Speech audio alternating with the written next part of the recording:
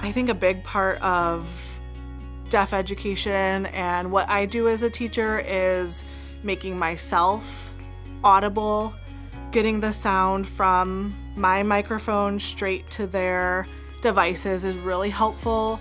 You guys need to get connected.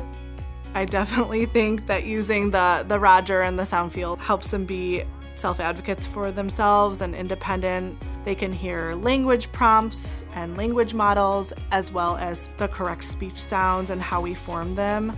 Give me a thumbs up if you're able to hear. It makes our days more enriching and engaging. And when we're able to do more things, more interactive activities, it just really helps with the behavior and keeping everyone engaged and feeling good at school. So it's really helpful.